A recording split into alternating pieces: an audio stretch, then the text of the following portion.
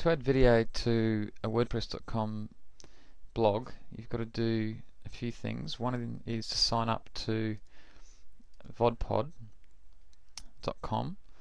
and once you've done that, you then go and add your videos. For example, I'll add a video now by getting the embed code from YouTube, and I've got one here.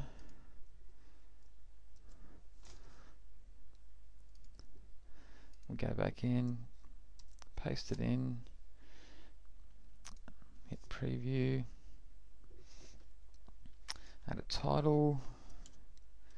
Who is Andrew Blender? And save. And then it's in there. We then go back to the dashboard and go into Appearance, then Widgets.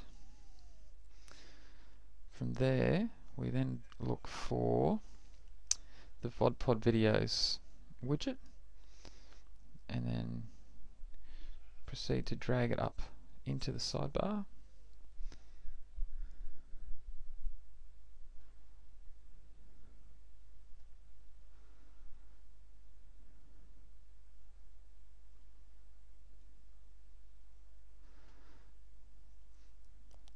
And here it goes.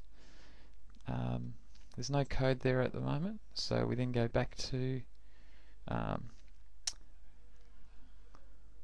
get your widget code.